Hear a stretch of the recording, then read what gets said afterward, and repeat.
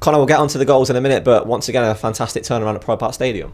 Yeah, delighted, obviously, with the 3 points. Obviously, look, back-to-back defeats. We need to show character today. We showed even more character after going 1-0 down, and delighted to turn it around. Look, we've been disappointed with the last few performances and results, so today was really, really important, obviously, to get the 3 points and put in a decent performance and go into international break with a feel-good factor. After going 1-0 down, you really did sort of peg Wycombe back throughout the game. It just seemed to be a matter of time that the breakthrough was going to come. Yeah, look, I think we had lots of chances. I think we had a few in the first half. I think we had a spell of, in like 10 seconds, of 4 shots, and they blocked a couple off the line, and I just thought, it can't be one of these days again.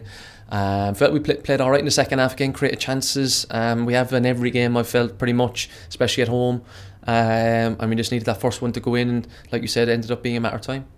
And when that ball came to you, that's trademark Conor Hourihane, really, isn't it? Edge of the box on your left foot. Yeah. Look, I was, obviously scored one of the first game of the season. I felt, it's been a little bit of a bit of time. I'm quite hard on myself.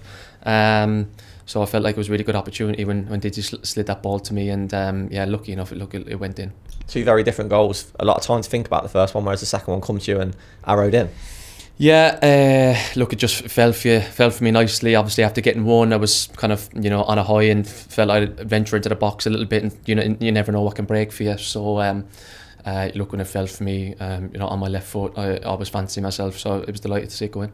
I think we all know your mentality, and I've seen photographs of you after the first goal. Straight away you were lifting the team, wanting to go and get that second one. That says a lot about character in this side, doesn't it, and yourself? Yeah, it's something I pride myself on, being a really good character around the place, on and off the pitch, and we've got plenty of them in the dressing room, and I think the big word today is character. To come back from a couple of bad results, 1-0 down today, we could have kind of went under a little bit, but we stood up to it, kept going, and felt like we got the 3 points that we've fully deserved.